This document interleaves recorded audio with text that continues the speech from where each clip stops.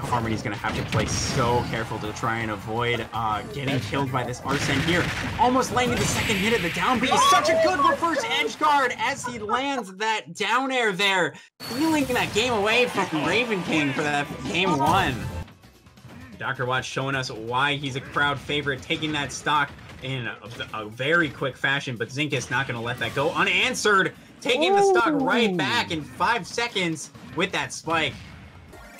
And now Mr. Sensei, this is a hard spot to be, getting the key and the hydrant, but Mr. Sensei still able to move by it. Oh, centered at that 45. That was just the angle he needed, right where Mr. Sensei was going to be above him to be able to take that final stock for that first game. Start getting an early, 81%.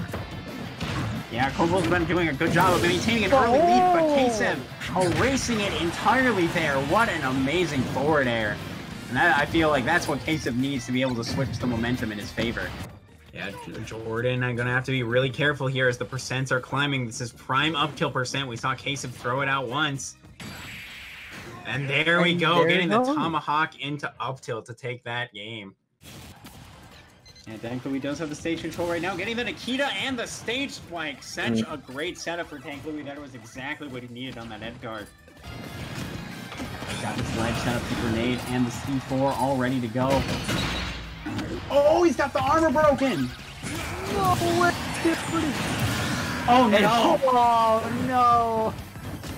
No, I think Kasev wanted to try and set up the C4 somewhere else, didn't realize that he was close enough to get hit by the explosion, so he got that lead from that armor break and just erased it by his own hand right there.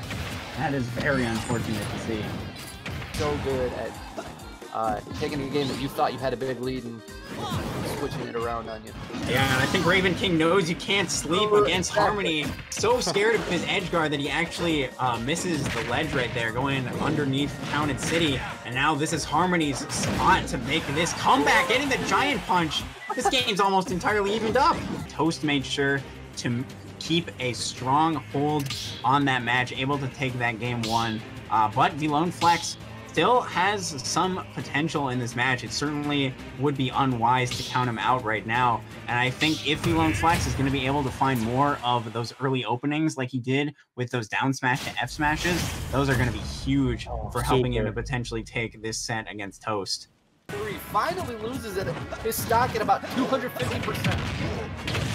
Yeah, if that's anything, that shows how tenacious Harmony wants to be, though. He's not going to let Raven King take his stocks easily, but missing the forward air right there, and Raven King seizing that opportunity to land the down air of his own. And now, that might be it!